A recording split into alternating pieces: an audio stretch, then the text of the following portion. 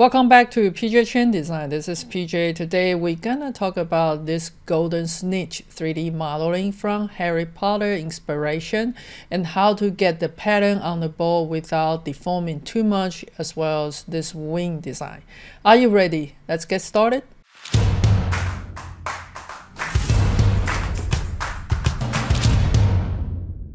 For this tutorial, mainly we want to talk about two things. One is how do you apply the design to this round surface and without distort too much. And the second is how to make this wing here. In this design, you can turn it into the necklace.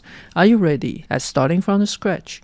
Since I'm not going to print it out, so it doesn't matter the size, but if you do want to print it out, you have to model exact size. Right, so let's starting from making a sphere. Let me turn it into black color, and it can be any size for the sphere right here.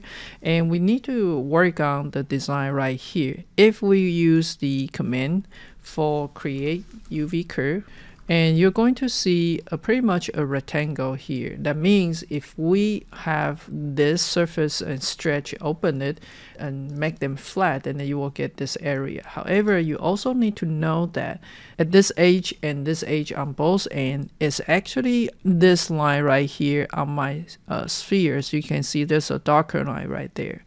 And what that means is everything close to the center, it will be the middle of my sphere, which it won't have a lot of deform.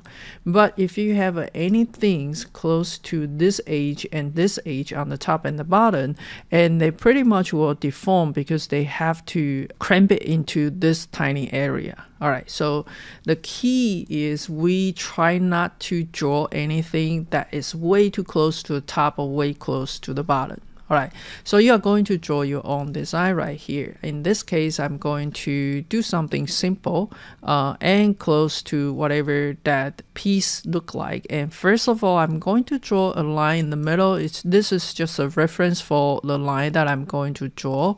And I'm going to draw something really simple like this. It look like something like this in the movie, and I try to find some image, but it's always really blurred, and so I'm going to draw something like that. Now with this line right there, you can go ahead to turn on a control point, and then you can edit one by one.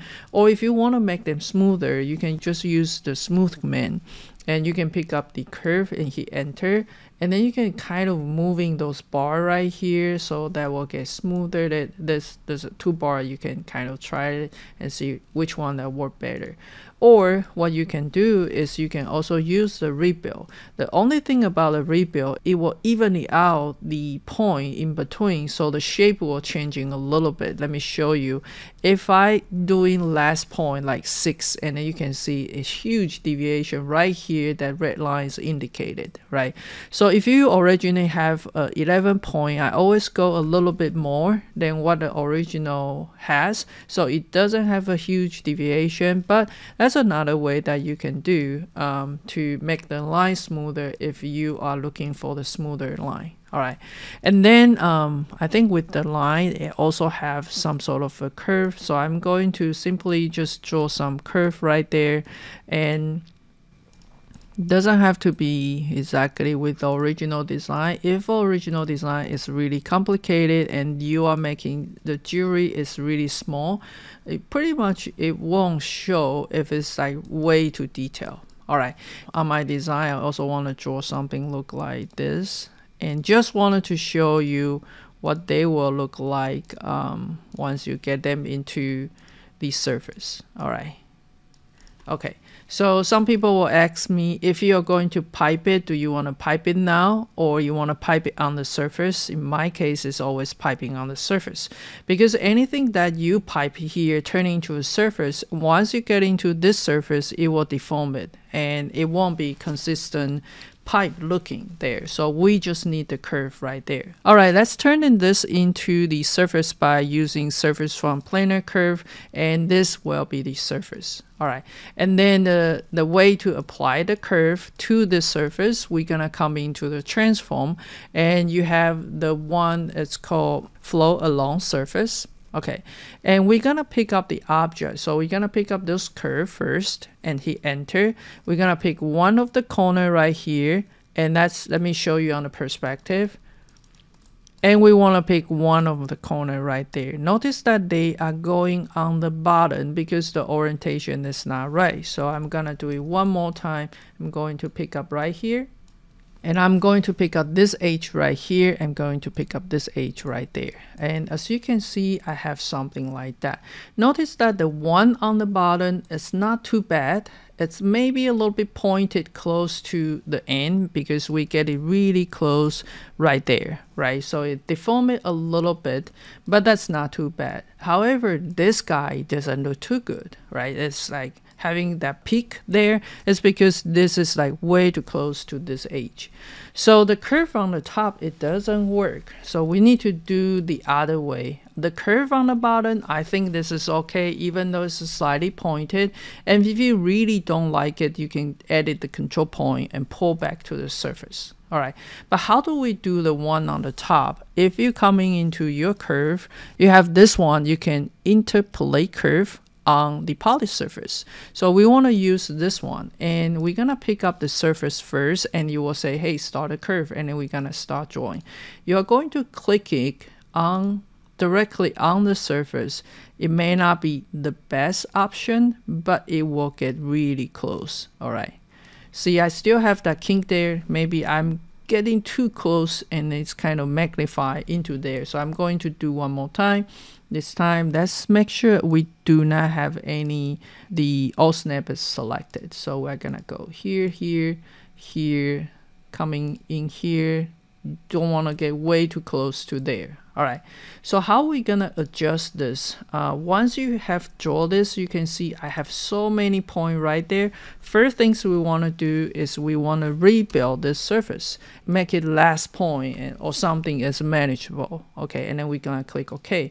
Now you see that this curve is much more smoother, but the only problem is some of them is not on the surface, right? So what we wanted to do is you come in here with the icon, or you can just type it for pull, and then you can pull this curve and hit enter and back to this surface, right? So now it is completely on the surface, right? And you can keep edit it until you find something that you like. You can edit, pull again, rebuild, edit, pull again until you find something that you like.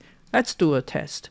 If we have all the curve that we select, and then we wanted to do pipe command, and you want to pipe it for something 0.7 millimeter, and you hit enter, and that will be the design right there. It's not too bad, right? So once you have that, notice this is in the back. You can kind of rotate it everything 90 degrees, and I want to simply just mirror that piece, going mirror and snapping into the 0 to the other side. So then I will have the pattern there. Let me go ahead to hide this one, and then let's take a look on the render view. All right, so now we have this as our design. We also wanted to making the wing, but first of all, I noticed that on the original design you have some sort of a ball looking things. So I do want to snap in something right in the middle and creating a sphere by using a sphere command. And so I have a ball things there. So let me turning everything into the ghost view so it's easier to see if that work. And you can kind of moving this ball, if it stick to the bottom, and kind of moving this ball right here for whatever that's going to work. All right, I'm going to turn 180 degree here so it's easier on the workflow. All right, so now we are going to creating the wing. For the wing, I'm going to draw with the control point curve, and I'm going to starting from here and coming up for whatever the wing is going to look like, something like this. All right, so to creating the surface of it, we're simply gonna use the pipe. But how can we get the pipe in different thickness? I'm going to make sure the beginning and end is the same size, right? And then I'm going to move my mouse to whenever I want them to start and become thicker. So I'm going to get one here and make them a little bit thicker right there. One in the middle, I can make it like that thick, and it's going to taper it out at the end. Let's give it a try to look at it. All right, so it's not too bad. If you take a look on the perspective view, and then it looks something like that. Now, you also can do a little bit modification. Say, this look really like stiff. I might want it to going back and coming out, and maybe this one going like this, and that will work too. And all you need to do is adjust the control point, and then we can coming into here, and then we can do the pipe again. So let's go ahead to pipe it. We want this thickness, the same thickness at the end, and somewhere about here, make them a little bit bigger, and somewhere right in the middle, make them slightly bigger, or whatever size you think it will work for you. Okay, I think I get it a bit too thin, but that's okay for this demo. All right, so next thing is we need to know like what is the bottom of the wing look like. So I'm going to simply draw a line, and this line, it could be going from here, coming down something like this, and going up like this. All right, so basically this is the line. I'm going to trim everything else. So let's go ahead to creating a box first. Coming into the top view, I'm going to draw a box, and something look like this, something about this long. All right, and after I draw the box, I'm going to put the box about right here to start with. Maybe pass a bit longer. So I need to pass this line and the line in the middle right here. Okay, and we're gonna trim it off. So if it is too long, that's fine. And then also this box, I want to make sure they are in the right place, something like this, and I want to tilt it a little bit. So now how we gonna have this bar following with this curve on the wing. And let me mark this one into the red color so it's easier for you to see. All right, so we have one box right here. We just going to have the command for array, and then we want along the curve. So that object is going to be array, and this red one will be the curve, and depends on how many that you want it. As you can see, it's kind of tilted there, but that's okay. We can change to no rotation right there, and then currently you see the numbers 2 here, and that gives us the beginning and the end, right? So we do want to make sure that we have more. So let's try 20, and it is not touching, so we need to make sure it's touching. So I wanted to do maybe 28. And now it is touching there. Okay, I also wanted to record a history right here, just in case if we want to changing any of the angle or things like that. Okay, so let's go ahead to hit enter, and that will be the pattern. Now with this pattern, if you rotate it a little bit more, and you're going to see everybody is rotating, and that kind of give us a little bit. If you take a look on the render view, you're going to see the edge is more obvious right there. So that may be the one that we wanted to do. Okay, so now we have this. I'm going to pick up this curve and also pick up this curve. This curve is not enough. Actually, we don't need the very last one. So I also want to extend this curve a little bit. So let me show you how to do that. We're gonna coming into the curve, and you have the curve for extended curve. And we want to extend the curve from the end for whatever long, that's fine, as long as it's past the design. So now we have this curve and this curve. That is not enough in the middle, so I'm going to pick up certain thing in the middle, for example those few, and just make them a bit lower. So that way I can make sure that it will be trimmed, and it keeps saying it break the history. That's fine.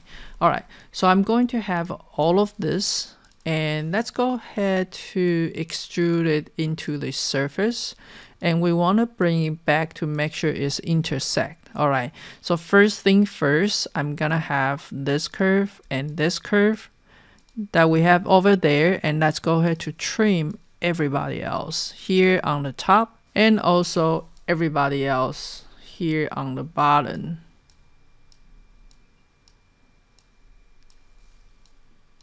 Okay, so then we got something like this, right? As you can see, top and the bottom is being trimmed. Now, next things is, it will say to break the history, but once again, we don't need it anymore. So the next things that we wanted to do is we want to pick up the things only in the middle for our design, and we want to use the trim command one more time. This time we want to trim off the surface, so all of them is actually kept now. So we can pick up everybody and just join them, so that way we'll have a solid if we need to print it out. Okay. And the last one seems a bit longer. I should have make them shorter, but I just wanted to show you how I make this. Once you have everything, all you need to do is just pick up the wing that you have and simply just mirror to the other side. And put the jump ring on two sides, then you can making a necklace out of it. I hope you enjoyed the video. Let me know how you like it, and if you like to see something more related to the movie, object, and turning into the Rhino 3D model. Check out my membership program. There are a lot more tricks and tips for my 3D model skill. Thank you for watching, and I will see you next.